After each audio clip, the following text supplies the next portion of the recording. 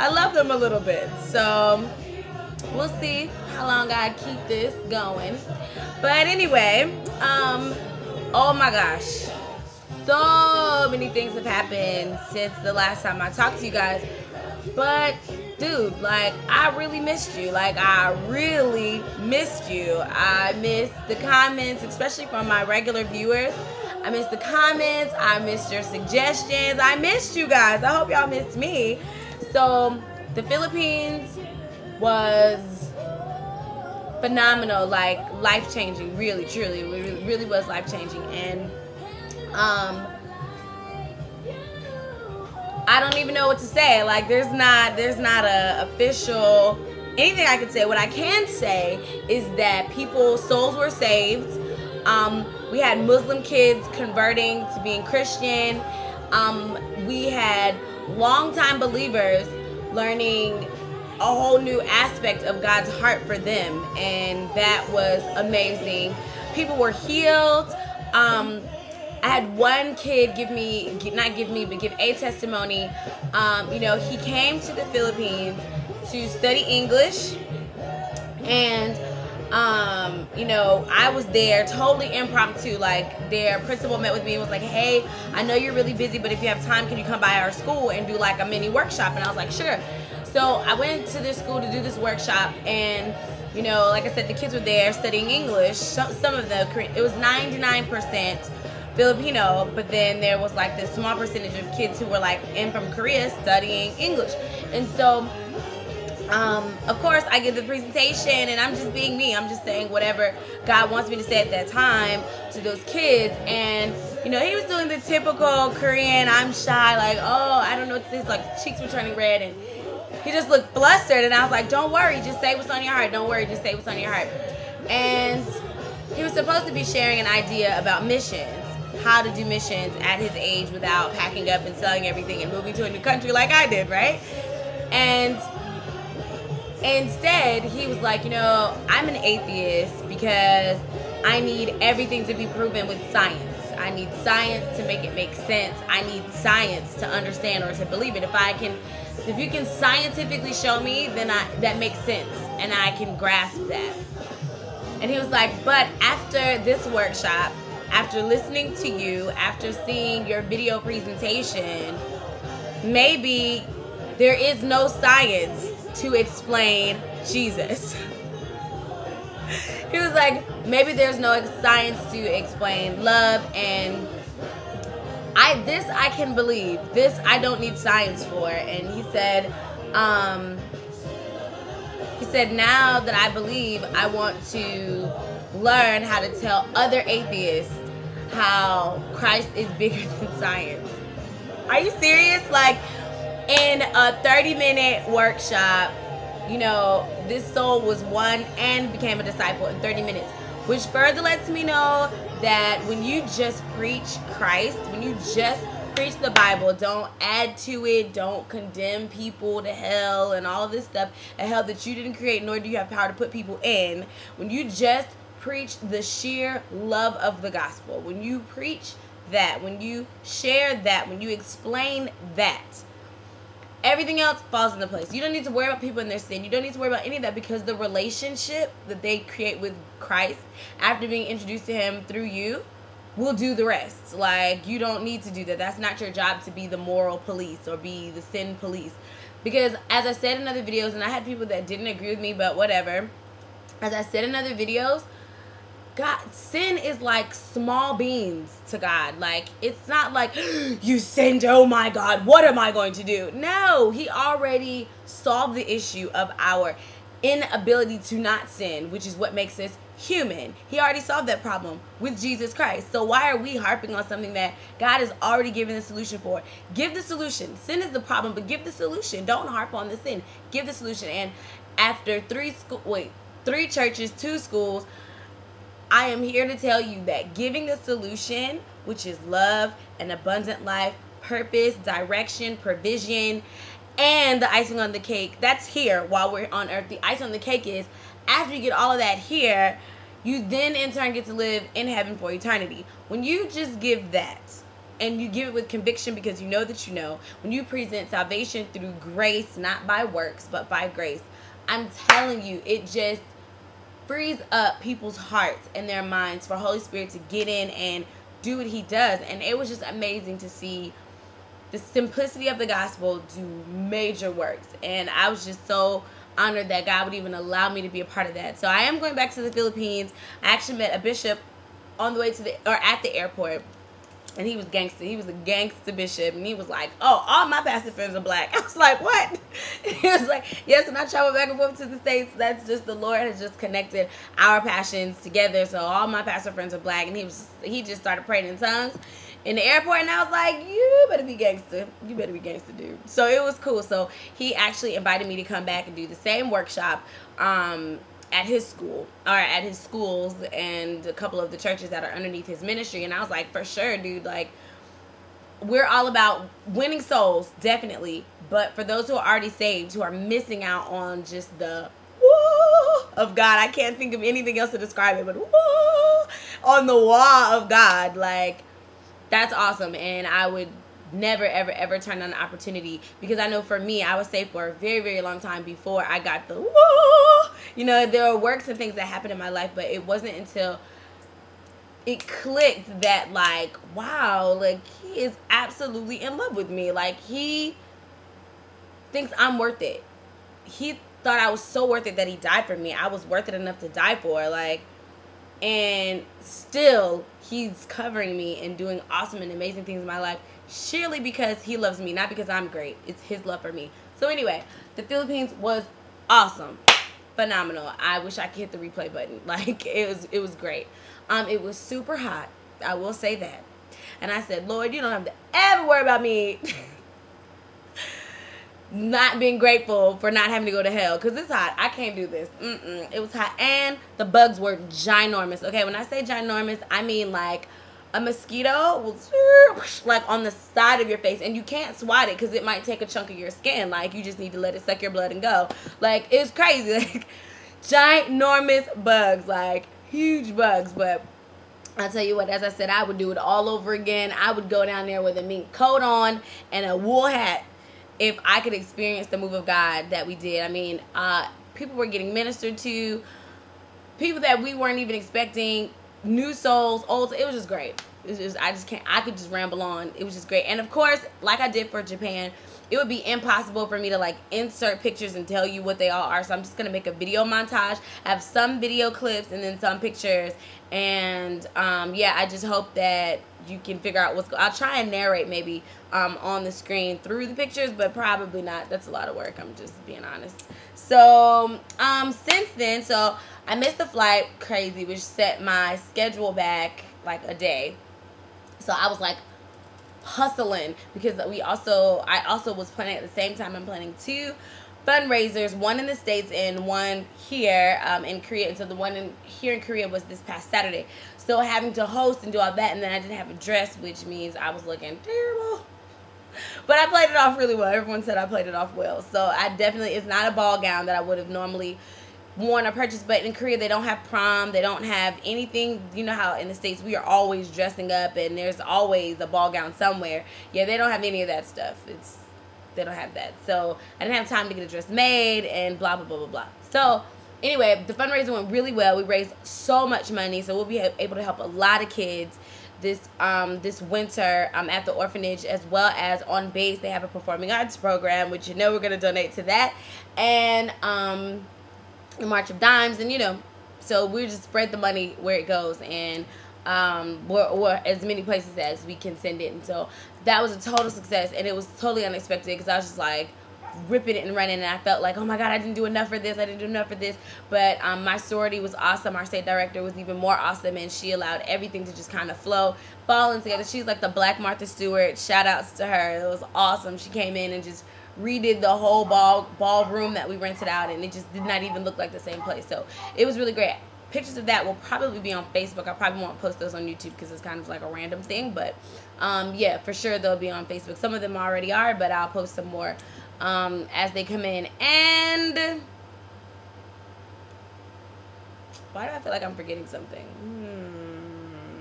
Philippines banquet. I don't know. It was something I really wanted to tell you, but I forgot.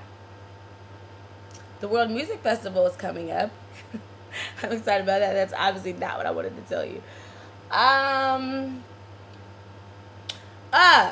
Right. So I need all of you who are believers to pray for me. And if you're not a believer, I need you to take a chance and just pray to God anyway on my behalf.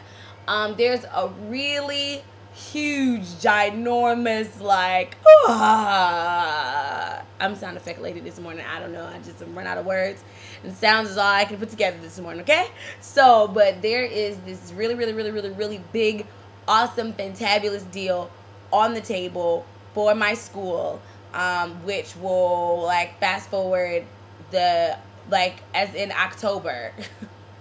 October, the school that I just, God is amazing, and I can't even get into details because I don't want to jinx it. I want to make sure everything is signed on the dotted line and done. But anyway, just send up your prayers that the Lord's will be done for my school here. Like October, which is a couple weeks away, as in, right, we'll be filming live for my school.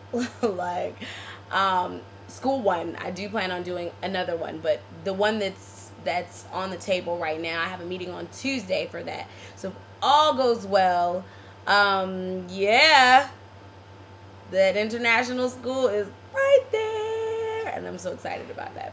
I'm so excited.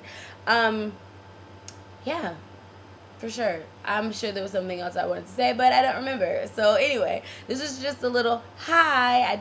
The topics to come.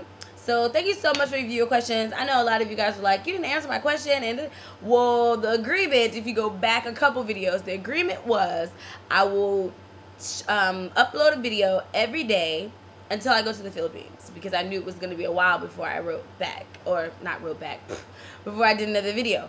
So that was the deal, and that's what I did. I'm so sorry if I did not get your viewer questions, although I think that went really well, and I think maybe once a month I'll do like viewer question month or viewer question time, and maybe not for a week, but maybe every, for 3 days I'll take 3 lumps of questions and answer those in 10 minutes. Which I'm still watching the clock as if I'm on a time schedule, which I'm not anymore. But yeah, this is just the update video. I don't really have too much to say. Yeah, Philippines was awesome. The banquet totally surprised me and ended up being really great. I may be moving. But that'll be, it'll be local. I just may be moving depending on Tuesday's meeting, obviously. Gotta go where the dreams are, right? And, clarification. Some people, I think, it was like, Singapore, and you guys didn't understand what I was saying on the other video. So I am moving to Singapore, but that's like years from now. Like when the salon is up and running and when the school's up and running, then I'm moving to Singapore. But that's because I really believe that that's where I'm supposed to be. Like, that's where I'm supposed to raise my children. Like, that's nesting grounds for me. And as well as Pastor Joseph Prince. I told you before, if you don't know him, you need to get up on him. Type in Joseph Prince 2011 in YouTube, and any of his videos are all good. But anyway, he's a pastor I've been following for like 4 years or so, long distance. And I really just feel in my heart that that's where the Lord wants to plant me long-term, end goal. So while I'm doing philanthropy, which you guys know that's that's like what I want to do, and I also know that that's my calling, and the Lord has allowed those two to marry. So I'll be fulfilling my calling and my passion of helping others and doing fundraisers and just giving away money, to allow people to see the heart of Christ for them. You need money to do that, right? So, but in Singapore is where I want to do that. So, and I really feel that I'm supposed to go to that ministry, and however the Lord wants to use me there. If they need me to wash windows, I will be with the squeegee working it out. So, but that will be years from now. So some of you heard Singapore and be like, "What? You're moving to Singapore?" No, I'm not moving right away. I'm still in Korea. Shout outs to all the new teachers who came, who met me on YouTube, and then you ended up coming to teach. I'm so ecstatic to meet each and every one of you. This is what I need you to do for me. I need you to go to my Facebook. Don't do it on here, but go to my Facebook. Inbox me your city and your phone number. Hopefully, I can get a little tour going, and I can hit up everybody and then post. And you can show us your city and tell us a little bit about, you know, being a new teacher and what you expected. Was it what you expected? Was it wasn't? Was it wasn't? Was it wasn't? Fuzzy Wuzzy was a bear. Fuzzy Wuzzy had some hair. Fuzzy Wuzzy was a fuzzy Wuzzy bear, wasn't he? Right? Is that how that goes? I don't know. Anyway, but yeah, so we're going to interview, and I want you guys to tell me your experiences thus far. So, yeah, shout outs to all the new teachers. Whoop, whoop. Hi, Ade.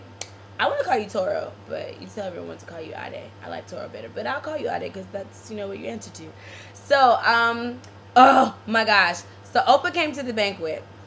Opa and Suhyun, which is his girlfriend, they came to the banquet, and Opa danced. Like, if you guys have seen the videos with Opa, you guys know he's like, I'm an alpha male, and that's just what it is. But he was like, I'm gonna dance, and I was like, what? He's like, I was like, wait, let me get my camera. So I have video and pictures of him dancing. I was like, dude, this is worth $1 million. $1 million. So I for sure will definitely post those. Oh my god, I almost forgot. Okay, so I have to do a whole video about this, otherwise he's gonna beat me up. But Min, the guy from the wedding video, and I think the title of the video is like AMBW Blasian Virgin, right? Virgin. He is gonna be my new co-host. Ah! So not for every video, because obviously some of these I do from my lovely flower printed home, but the videos where we are interviewing people. We have an interview coming up with a Korean R&B singer. She sings American soul R&B here in Korea, and a lot of people like on base hire her for different events and things like that. And we're going to interview her. We have, of course, the webisode. So we have the Blasian couples, and we're going to go away for a weekend and then film the whole thing and then post it in episodes. So he's going to be my co-host for that. So anytime we interview someone or whatever, he's going to come and tag along. And I'm so excited because him and I have great chemistry. Like, he's hilarious, and we just keep each other going, which will suck you into our energy, and it'll be a beautiful thing. So I'm so excited to have a co-host. Whoop, whoop. So, which I think is fitting, right? Because a lot of my videos are AMBW, so it only makes sense that an AM and a BW, wait, no, AM and a BW, Asian male, black woman, right, host the show, right? That only makes sense. So, yep, shout outs to you, Minboo. I forgot what cheesy nickname I gave you, but I will remember, and I will say it on camera. All right. I really do think that's... Oh, my gosh. I almost forgot. Dude. Sunday. Went to service with Pastor Donnie McClurkin. Now, I am not glorifying the man because we don't. We're all men. We all have gifts. And what you choose to do with that gift that God has given you is your gift back to him. So his particular gift is singing and preaching, and that's what he gives back to the Lord. But it's the anointing that rolls with this guy is just phenomenal. And the church was uber small. Like, when I say small, I mean like maybe 75 people could fit in this church, right? I've been to live recordings with Donnie before, and the power of the Lord was awesome and gangster and cool. And he's really, really down to earth. And he's always I've seen him like 3 or 4 times in person, and he's always like really down to earth. He was still down to earth. First time in Korea, and it was so funny because he was like, I didn't know what was going on. His reaction was the same reaction as most people have, and it was cool to see him have that for the first time. But he ended up saying, I'll come back whenever. And his message was awesome. I recorded it. I probably shouldn't. It might be illegal, but I did. I recorded it so I could go back and re-listen because it was awesome. And just talking about humanity and how, you know, you can't use your humanity as an excuse for sin because, I mean, we are actually higher than the angels, just below God. And so for you to say, oh, I sinned because I'm a human, it's a whack excuse. So it was really cool just having him break that down and encourage people just like, dude, walk in your divineness, be who you are, and let God make you awesome. So it was really, really, really, really, really, really good. And just to I was trying to explain to my boyfriend, because my boyfriend didn't get it. He was like, I don't understand, you know, the word is the word. It's just true. The word is the word. But how people worship depends on their culture. Even within the States, a predominantly white church worships completely different than a predominantly black church, which is totally opposite of how a Hispanic church worships, like, or even a Chinese church. Like, it is different. Their interactions with God are based on their experiences. Their experiences are based on their culture. Their culture totally drives their perception. And so worshiping with someone from the States who grew up in church, who you know, went through and is very transparent about his past and God's changing him, that is an experience that you can only get in the States. So yeah, I did get there at 8 o'clock and the service didn't start till 11 because I wanted to make sure I had a seat, because it's been 2 years since I've experienced that. It's been 2 years. And so my boyfriend just didn't get it. He was like, I don't understand, what's the big whoop? I'll see you after church. And so then I was trying to explain it, and he was like, well, my church service is good. And I was like, oh, toot. I'm sure it was. And it wasn't about who's got a better church service. It was just about the experience. So anyway, Donnie was awesome. And that's the first time I've ever heard him like preach. I hear him speak. I've heard him speak rather at his concerts, but I've only seen him in concert. It's the first time I heard him preach, and I was like, dude, you better get it. You are awesome. And it's great when you can bear witness to the word and you learn something new that you didn't already know about the word, and you see a different part of God's heart for you. So anyway, can't believe I almost forgot that. Donnie was fabulous. That was like yesterday. So I didn't take pictures with him and all that other stuff because I feel that's a little bit paparazzi-ish. So, but the service was really great. Okay, so we're at 21 minutes now. I hope that you guys have enjoyed my little update. I hope you enjoy my hair. I'm enjoying it. I might have something new the next time y'all see me. I don't know. And like I said, pray for me. My meeting is Tuesday, which is tomorrow my time, day after your time. For sure, definitely pray for me that the Lord's will be done, and that whatever door is supposed to open up opens up, and that I'm wise enough, or he gives me the wisdom to know which door to walk through if a couple of them open up at once. So I hope all goes well, and I hope October, you know, that is the month that it jumps off for the school. That would just be fabulous, for real. Okay, guys, I hope all things are well. I would love to hear from all of you. Shout me out on this video or Facebook or whatever. Give me time. I might not write you right away, but it's because I have 1,000,001 things going on in non-cyber world, and then in cyber world, you know, and then y'all want me to get a Twitter? Woo! I have to condition myself for that. Maybe it'll be an easy transition, and maybe it'll make life easier for me. I don't know, but I do know that this just sounds like twigging, I think that's what we said we were gonna call it, twigging. Twigging, that sounds like that's gonna take a lot. So we'll see. I'll think about it. I'm strongly considering getting a Twitter, and of course you guys know you'll be the first to know. So yes, all things are well. God is awesome. You guys are beautiful, and thank you for watching. Oh, hey, by the way, I think I'm almost at 1,000 subscribers. I think I am. I'm not sure. I have to go back and look, but I think I am.